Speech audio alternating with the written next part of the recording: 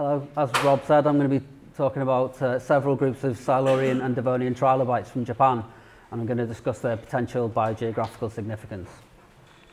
So firstly, why is this research important? Well, paleogeography over here in the Western Hemisphere is relatively well understood, and trilobites were crucial to developing this understanding. Over here on the northeastern margin of Gondwana, however, things are a bit less well understood. So we'll zoom in on this region, and we can see that the Japanese arc is situated here off the northeastern margin of the South China Plate in this reconstruction, but this position is by no means certain. So the first major aim of my research is to try and investigate the position of Japan in a regional context. So Paleozoic rocks in Japan comprise three discrete terrains: the South Kitakami terrain in northeastern Honshu, the Hidagayen terrain in central Honshu, and the Kurosegawa terrain, which is the most extensive of the three and outcrops in Kyushu, Shikoku and southern Honshu. As you can see from this figure, there are plenty of fossils in these three terrains. We have a characteristic Paleozoic marine fauna, and trilobites form a key component of these fossil assemblages. The second aim of my research is to try and examine how these three terrains relate to one another. And to do that, I'm going to look at these 9 trilobite groups. So I'm not going to go into too much detail about each group. These are the number of species of each in Japan, and what's important to note is that they all have different ecologies, and this is not only evident in their adult form but also in their calcified larval stage. So for those of you who don't know, trilobites have a calcified larval stage known as a protaspid, and they've been interpreted as either being planktonic or benthic, and this can have an influence on biogeography, as we'll come on to later on. So what I want to try and investigate by using these trilobites is whether their distribution is controlled by climatic tolerances, the individual ecology of each different trilobite group, whether they are constrained by environment and lithofacies, or whether we're getting a true indication of the geography based on their distribution. And with this in mind, can any of these groups be used to determine paleogeography reliably in an isolated context such as Japan?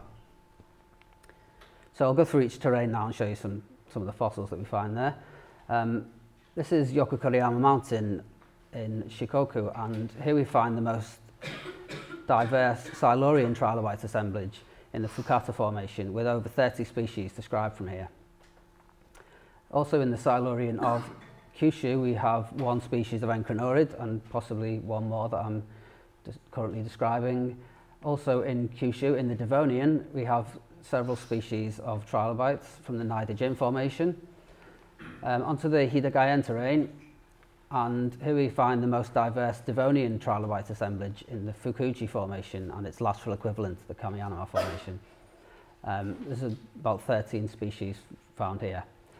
Also in the Devonian, in the middle Devonian Rossley Formation, we have one species of Calaminid, but this is being published in a very obscure Japanese journal, and I can't track down the material, so that's unfortunate, but this could be quite important, which I'll come on to again in a moment. Unfortunately, in the Silurian of the Hidagayen terrain, there are not as many trilobites as in the Kurosegawa terrain, but there are quite a number of species, and they're relatively informative. So onto the South Kitakami terrain. Despite significant outcrops in this area, there are very few species of trilobites that have been formally described from this terrain, particularly in the Silurian, with only 2 species described prior to this project. In the Devonian, there are a few more species, but a number of these are or were previously based on very limited material, so I'm trying to revise these at the moment. So can any of these trilobite groups help us to establish links between the three terrains? Well, previous research into Silurian Encronaurids suggested links between these two formations, but this is based on a single shared species, and there's very limited material and it was quite tectonically deformed, so I'm not too convinced by this. Some work I'm doing at the moment suggests much stronger links between these two formations, and I think there's at least one shared species, but the faunas are very similar. In the Devonian, there are multiple species level links between these two formations, with at least one species from each of these groups here represented in both formations. That calaminid that I mentioned previously also suggests links with this formation and the other two. So I'm dying to get my hands on this material because it could be very, very important.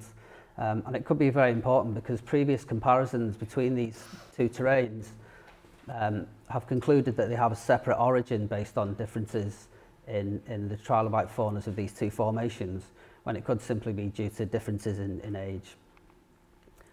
So we'll look at the bigger picture now, and as I said before, the Japanese arc is proposed to be here off the northeastern margin of the South China Plate. Various different fossil evidence suggests links with other plates. So ostracod suggests links with South China, Australia, and some more westerly situated paleocontinents. Brachiopods suggest links with North China. Conodonts with Australia, South China, and again some more westerly situated paleocontinents. But importantly, we have a tropical distribution here, and the corals also show a pantropical distribution. So if we take this all together, there's quite a mixed signal from these different fossil groups, but what we can say for sure is that Japan was certainly in the Paleotropics at this time.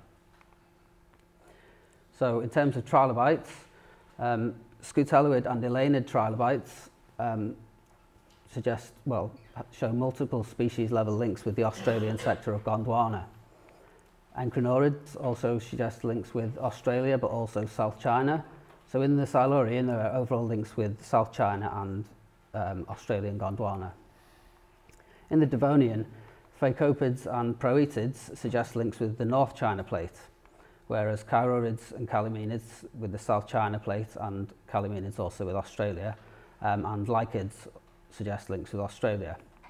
So in the Devonian, there are also links that have been suggested with North China as well as South China and Australia. So as you can see from these two maps, there's not a great deal of change in the configuration of the major plates from the Silurian to the Devonian. So it's quite improbable that Japan was linked to both South China and North China at this time. So what could be the reasons for these mixed signals? Well, it could simply be that this model is not very accurate, and there's not a great deal of data, particularly paleomag data from North China, so it is possible that this model is wrong, or it could simply be a limitation imposed by the amount of specimens we have available and the imperfect nature of the Japanese fossil record, which is compounded by the tectonic setting, or it could be due to lithofasces. Excuse me. It's long been known that lithofasces and environmental factors can have a strong influence on biogeographical signals. This figure is a reconstruction of the setting of Paleozoic Japan. So shallow water faunas tend to have a more limited distribution than those in deeper water, which tend to be more widespread. So if we have a look at the lithofasces distribution in the Japanese terrains, we can see that the vast majority are shallow marine carbonates. These two formations here have mudstones that indicate a potentially deeper water setting, and this is where we find the proetids and phacopids that suggest links with North China, whereas the others, we find these trilobites that suggest links with South China and Australia. So there's a clear environmental control on the trilobite distribution in these Japanese terrains. So I'll go back to this big question of, are any of these groups reliable to use in this context? And in terms of climate, as we've seen, Japan was in the Paleotropics, so climatic influence is not so great in this context. In terms of autoecology, this trilobite group is found in deep water as well as shallow water, so perhaps may not be as useful. These three trilobite groups have the planktonic larvae that I was talking about that would be more widely distributed than benthic larvae, so they may not be as useful. In terms of lithofasces, these two groups are strongly constrained by the lithofasces they occur in, so we only find these in white limestones in the Silurian. So on the balance of things, these three groups may be more useful than the others. They occur in a range of different lithofasces with broad environmental tolerances within shallow water settings, and they're benthic for their entire life cycle, so from larvae all the way up to adult. So if we have a look at the signal from these three groups, we can see that there's a consistent links with South China and Australia. So it kind of reinforces that this model, the position of Japan off the margin of South China. And other lines of evidence, such as detrital zircons, also suggest this position for Japan. So in conclusion, trilobites suggest overall links with Australia and Gondwana in the Silurian, and also with North China in the Devonian. Trilobite correlation within the three terrains may be complicated by age differences, but more materials needed to confirm this. Environmental lithofasces and ecological controls on trilobite distribution suggest that we should use trilobites with caution when investigating biogeography in an isolated context such as Japan. It's essential to investigate each separate group in terms of their individual environmental tolerances, and with this in mind, some groups may be more reliable than others, and those groups suggest links with South China, which reinforces the model by Cox and Torsvik.